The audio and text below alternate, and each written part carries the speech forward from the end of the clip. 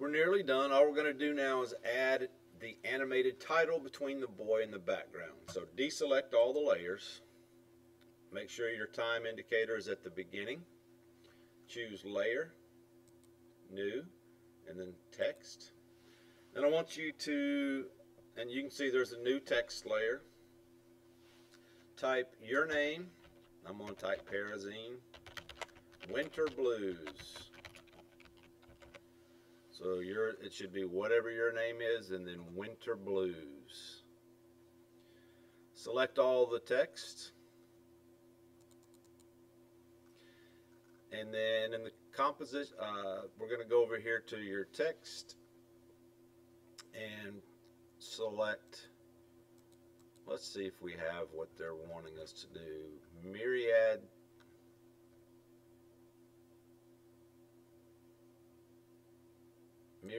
Pro. And then for the font style, semi-bold. The font size is going to be 300. From the kerning menu, we're going to change this to optical. The fill color needs to be white.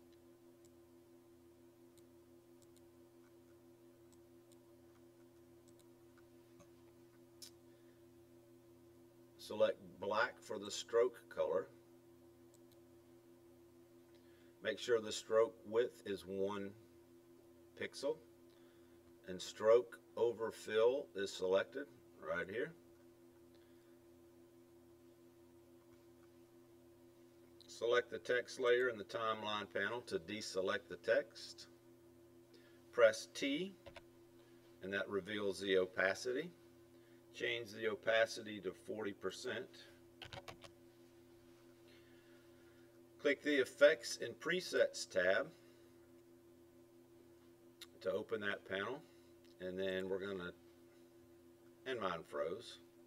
Of course it did. Type glow, G-L-O-W.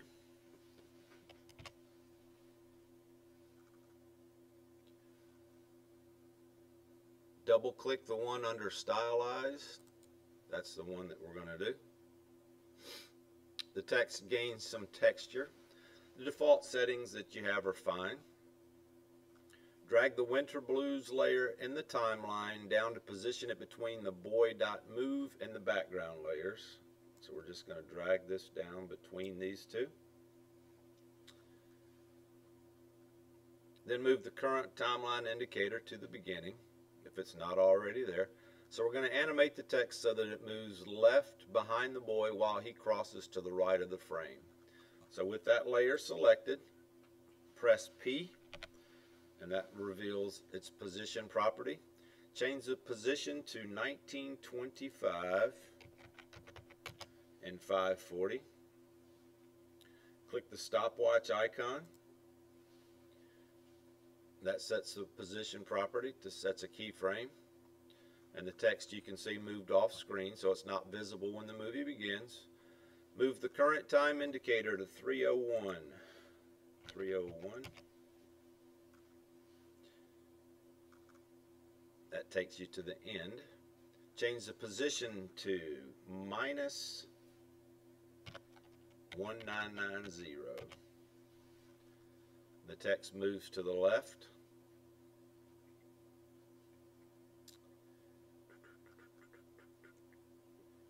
And After Effects creates a keyframe. Deselect all layers in the timeline panel. Move the current time indicator to the beginning of the time ruler. Press the space bar to preview the clip.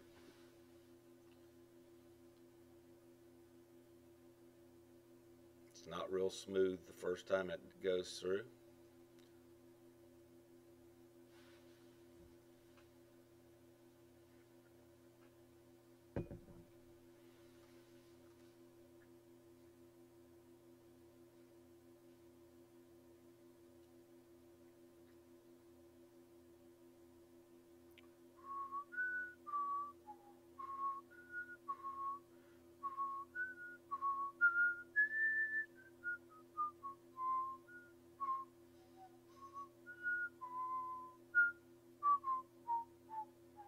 go. That's what it should look like. So you can press the space bar after you've watched it, click File, and then Save to save your work. We are now going to render our movie to complete it. So I want you to click File, Export, Add to Render Queue. In the Render Queue panel, click the words Best Settings. In the dialog box, choose half from the resolution pop-up menu. Change that to half. Make sure Use Comp's Frame Rate is selected right here. And then click OK. Click the blue text next to Output Mode right here. Then at the bottom of the Output Module Settings dialog box, choose Audio Output Off and then click OK. So right here, Audio Output Off. Click OK. Click the blue text next to Output To and go to wherever you're saving everything. I have an After Effects Lesson 9. That's where mine is. And then click Save. Click Render.